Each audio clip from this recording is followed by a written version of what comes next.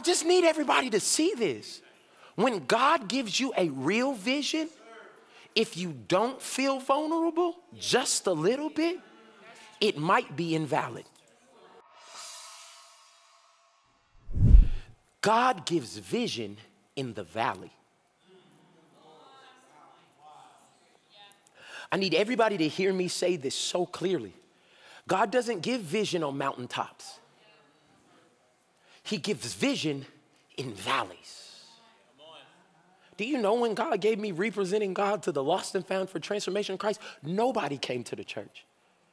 I had people that told me God made the right decision with you being the pastor, but the wrong decision for my family, and walked out the church.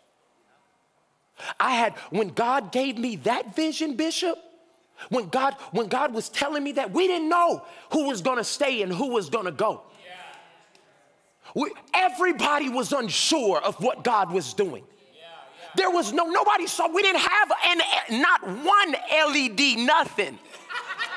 Our cell phone lights wasn't LED. You hear me? There was nothing. And what that proves is that God never gives vision in the spotlight. God never gives vision on the mountaintop. God is going to give you vision in the valleys. And this should be good news for somebody right now. Because how you feeling and how 2020 left you feeling and what's been going on in your finances, this is the perfect time for you to shut everything down and get quiet with God and join us for the next 14 days of this prayer and fasting. And if you're watching this later, just take 3 or 4 days and allow God to speak to you, because God's saying, I will give you vision in the valley. That's where God speaks, because then it brings him glory. Because when he gave it to you when you were low, he can take credit for it when you're high. There's no way you got here by your will and your ideas and your connections. God said it had to be me. And I don't know who I'm talking to right now, but you feel in your lowest moment. And you feel like your marriage is on the last leg, and you feel like your kids will never be back together, and you feel like everything that you lost in the last bankruptcy has taken everything. And God's saying to you today, if you listen, I'll give you vision in the valley. I'll make what the enemy told you was a setback, and I'll turn it into a setup. I'll take every test and I'll turn it into your testimony. You can be a miracle in motion if you would get vision in the valley. Do you know one of the things that happened, Bishop, when I got vision in the valley? Write this point down. Vision must be visible and vision must be vocal. I didn't just get the vision. I wrote it down and I said something. And some of us are so scared to say what God has said. Why? Why are you so scared that what God showed you would actually come to pass? I made a decision a long time ago. If God said it, I'll believe it. If I believe it, I'm going to say it. If I say it and it doesn't come to pass, I can point back to him. What do I lose? Why am I scared? If God said it, I'm going to believe it and I'm going to say it. And if it don't happen, I guess God wanted to do something different. I guess God had a different plan.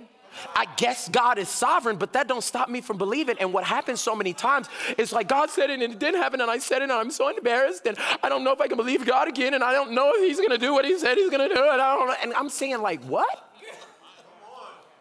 If it didn't happen how you thought it was for your good. If it did not happen how you thought it was going to happen, it is still for your good. We praise him all the time for what he does. We don't praise him all the time for what he didn't do, that we don't know what would have happened if he would have allowed it. Somebody needs to take 5 seconds right there and give God a praise for what you didn't know. No, y'all acting too cute right now. But in the chat, I dare you to praise God for the things that he didn't allow to work out, that your feelings got hurt, but it was still for your good. I dare you to say it. I dare you to tell your husband where y'all will be next year. Wow. Come on. Yeah. Bonus point. Vision always makes you vulnerable. When I stood up here and I said on the first day of us being a church in the transition that we will be a multi-ethnic, multi-generational, multiplying, multi-campus church, I was vulnerable because we were none of those things. It felt like I was standing up there bucket naked. Y'all know that, bucket naked. Just exposed. And let me help you. That's what true vision makes you feel like. Do you know how Noah must have felt to just tell his wife, I'm about to spend the next couple decades. Now, I know what I said about vacation next summer, but I got a vision from God.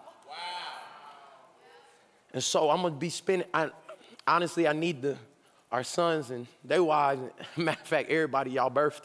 I need everybody to help me. Because somebody gonna have to go rile up the animals.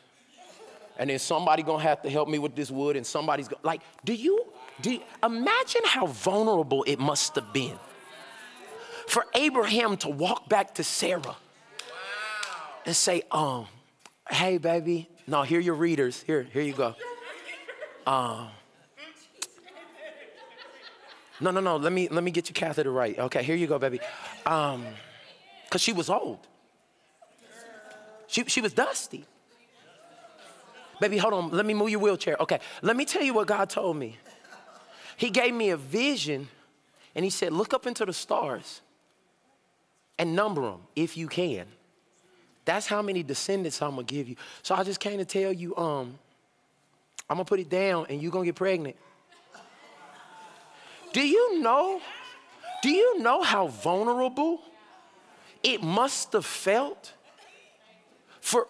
I just need everybody to see this. When God gives you a real vision, if you don't feel vulnerable just a little bit, it might be invalid. That's good.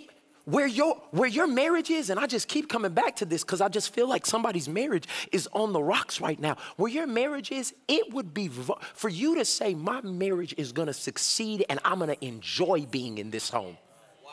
To say that out of your mouth may have you feeling a little vulnerable. Some of y'all are going to be saying, me and my mother's relationship is going to be healed. And we're going to like spending time together. That would be a vision that would make some of y'all vulnerable. We're not just talking about houses and cars. Forget that. That's stuff that comes and goes.